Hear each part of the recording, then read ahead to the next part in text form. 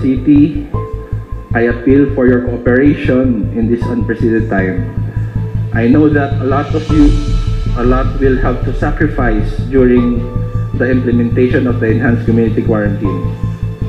Loss of revenue and profit, temporarily loss of employment and livelihood. Hard times don't create heroes. It is during the hard times when the hero within us is revealed.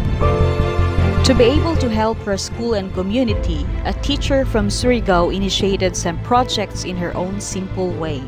Teacher Venus spent her clothing allowance and bonus to purchase food packs for her neighbors who lost their jobs and source of income. She installed Wi-Fi kiosk outside her home to give her neighbors free internet access for online enrollment and online classes through her Silingan Connect project.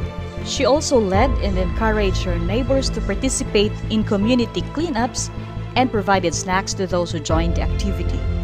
Furthermore, she provided reading materials and conducted free reading sessions to young learners in her neighborhood to instill in them the love for reading.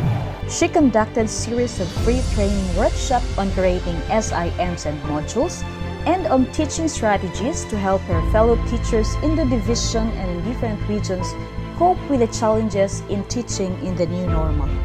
She has also attended different national and international virtual conferences as participant and resource speaker to further improve her skills and inspire fellow educators. She led in her school's effort to orient and train teachers, parents, and students on the different distance learning modalities. Thank you very much to all the teachers of Surigao City National High School. Thank you, Ma'am Venus Alboroto, for your support, for your unending support to District 8.